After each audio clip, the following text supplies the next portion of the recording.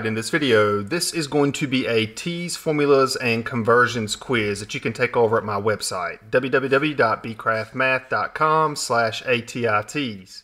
Here's what that website looks as of January 2020, and you can find that link right there. Now, I haven't even updated this link yet because I'm making the video right now, but click on that and you can take this quiz. Now, I've been making TEAS videos for several years now, and it's kind of hit or miss. Some students say they have received formulas or conversions, and some said they have not. So, better safe than sorry. As of January 29, 2020, I have 18 questions on this quiz. I will add more as I see fit. It is highly unlikely that you will use every single one of these conversions or every single one of these formulas, but one of my philosophies is better to be over-prepared than under-prepared. Now, these questions do vary. Some may ask for the area of a circle, surface area of certain shapes, and sometimes you'll have a formula as well as a little written sentence to pick from. Other questions you won't see a fancy math formula, just giving you different ways of seeing the formula written out, such as what you see right here.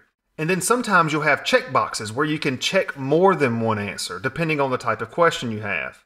And once you finish the 18 questions and you submit this, your submission is completely confidential, by the way. I don't have your email address or anything like that, but you can click on View Score.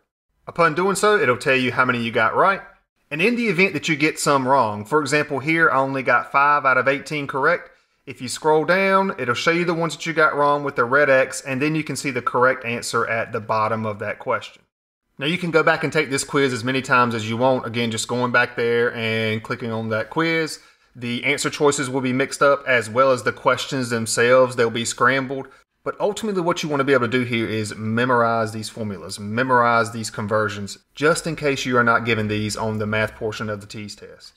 And there you have it, a quick quiz on formulas and conversions. More questions will be added. I may be adding some more features to this in the future, and if so, I'll definitely keep y'all updated. But if you have any questions, leave a comment below. And that's it for this video. I hope it helped.